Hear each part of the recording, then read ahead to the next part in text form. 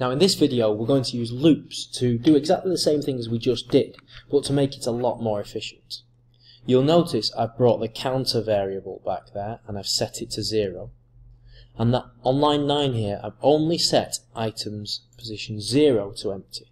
I've got rid of all the other lines to set position 1, 2, 3, 4 to empty as.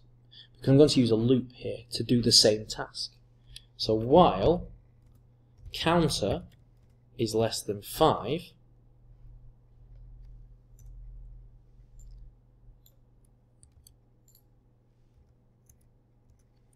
here items position counter equals empty, and inside the loop still counter equals counter plus 1, not and, plus. So what that does is it goes through position, starts at items position 0 and sets it to empty, then at items position 1 sets it to empty, then items position 2 sets it to empty, and so on and so on and so on. So because I've used a loop to do that section, I can use loops further down to do the rest. So what I'm going to do is get rid of these lines here, and I'm going to use a loop to repeat my please type in your item. So while counter is less than 5, and end while at the bottom. There we go. However, then I need to type in, please type in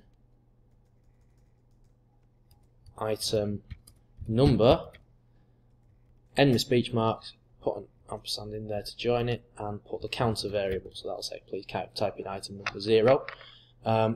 Items counter equals console.readline.